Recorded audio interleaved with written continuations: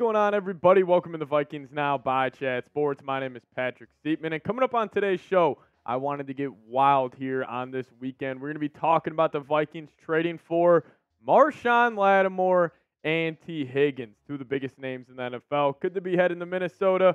Let's find out on today's show. But before we dive into that, guys, I was looking at some analytics here at Chat Sports, and I was taking a look at the team that took Kirk Cousins from us this offseason, and we are in a hole right now in terms of total subscribers gained this month. So if you guys are new here, hit that subscribe button, lock us in as you go to Vikings YouTube channel, and help us close that gap with Falcons today.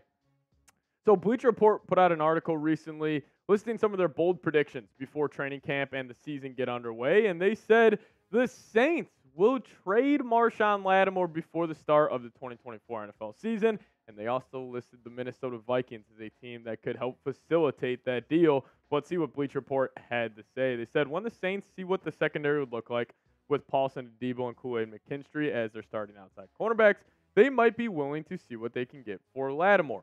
The 2017 first-round pick has been a good player for the Saints when healthy, but he's 28 years old and played in just 17 games over the last 2 seasons.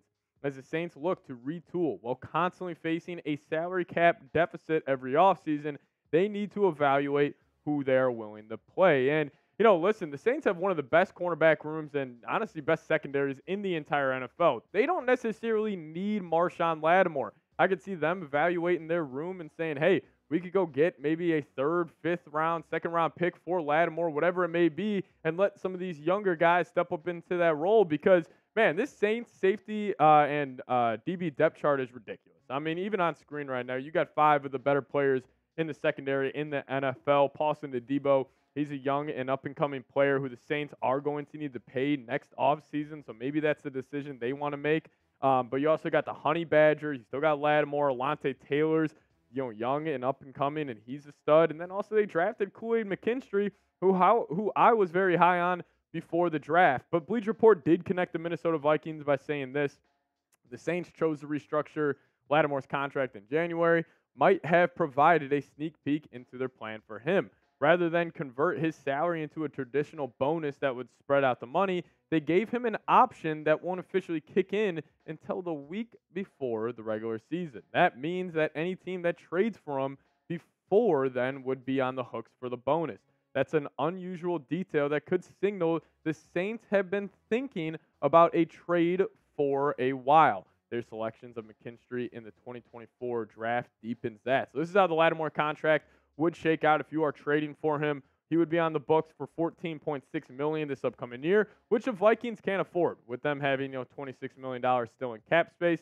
2025, Vikings are projected to have around $56 million, and his cap hit would be 31.4. And then in 2026, his cap hit is $28.6 million. But then also Jeremy Fowler threw out a wild trade idea the other day, and it was the Vikings giving up a 5th and a 3rd round pick for Lattimore. Obviously, the Vikings are pretty strapped to draft capital next year, only having 3 picks, a 1st and 2 5ths. So Fowler had the Vikings giving up one of their 5ths, and then they dove into their 2026 draft capital for giving up a 3rd round pick. But if this is all it takes to get Marshon Lattimore, I would absolutely be all in because, Lattimore is still a fantastic football player. We saw him go head-to-head with Justin Jefferson a couple seasons ago in London.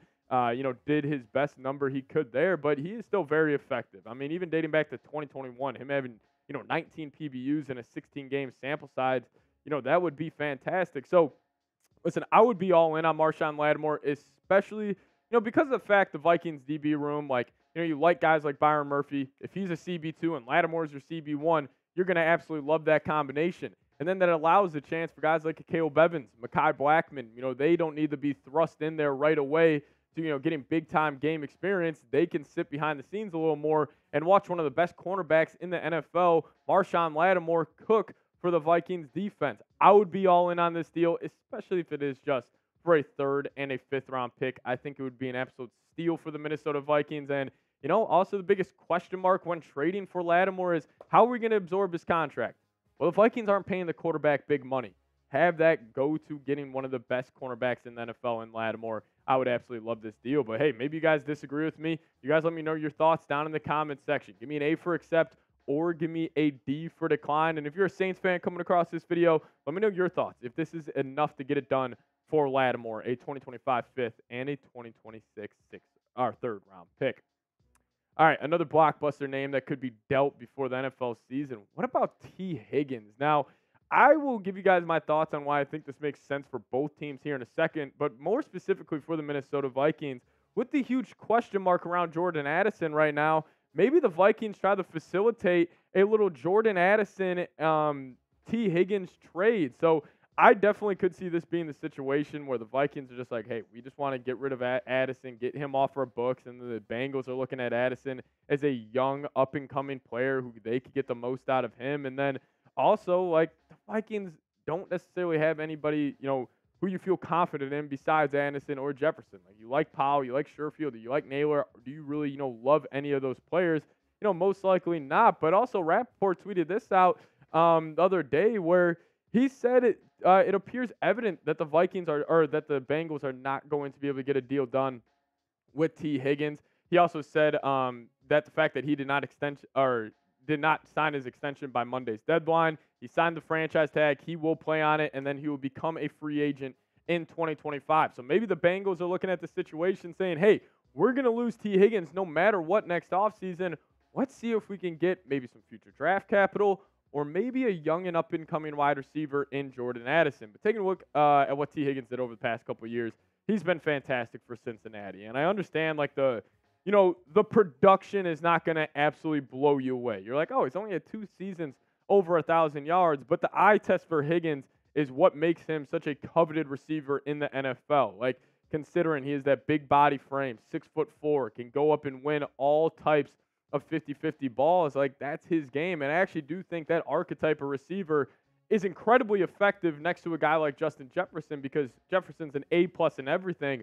But if you would say something he's an A- in, would probably be like the red zone. Well, Tee Higgins, he's one of the best red zone threats in the league. And I'll say this, an Addison for Tee Higgins trade would be very, very interesting. I think the Bengals fans have always kind of hoped that they would be able to nab Justin Jefferson and recreate that LSU 2019 team from a couple years ago. But if they could get Jordan Addison, I think they could be interested in as well. So here's why it makes sense for both ball clubs. Start with the Bengals side of things. They had a decision to make to pay Tee Higgins this past offseason or not. And now with them, not being able to get that deal done, they're going to have to fight the open market to keep Tee Higgins. Well, they're already paying Joe Burrow a ton of money. They're going to pay Jamar Chase at least $33 million per year. Can they really afford to have Tee Higgins on their books for, let's just say, $25, $30 million? Probably not. Now, why it makes sense for the Vikings? Well, you're not paying the quarterback. You really are only paying Justin Jefferson in terms of offensively. Obviously, Darisaul's deal is going to come, here shortly, but they can afford a Tee Higgins trade, and that's why the Vikings have set themselves up so nicely. They can either go all in on a big-time player like a Lattimore or a Tee Higgins, or just sprinkle it around next free agency and build almost a San Francisco 49ers-esque roster where you have a quarterback on a rookie deal, but the other 52 players on that roster are absolute studs at their position. So I think it's interesting, but hey, you guys let me know. Would you trade Addison for Tee Higgins? Give me a T for trade or a P for pass. I would do it. I would do it in a heartbeat. I love Jordan Addison, but, with just everything that's been going on, he would be an upgrade at wide receiver. And, I think you could actually get this trade done just with a straight-up swap. So you guys let me know, T for trade or P for pass. Also, if you guys want to give me a follow on Twitter, that's the handle right there, @PatSeeps. If you guys do so, I'll give you guys a follow back. Link for that in the comments and description of today's show. But hopefully you guys are enjoying your weekend. See you guys next time. As always, SKOL Vikings.